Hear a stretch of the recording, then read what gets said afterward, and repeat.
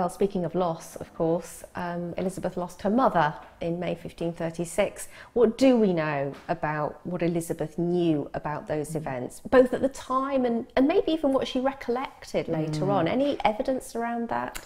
Yeah, what we don't have is evidence of how and when she was told, but she immediately noticed something important had changed, because she famously said to Sir John Shelton, you know, how hap yesterday Lady Princess and today but Lady Elizabeth. Why are people calling me Lady Elizabeth? Now, this is a girl who's not yet 3, so she's very precocious, very sharp, but she realises that people are addressing her differently.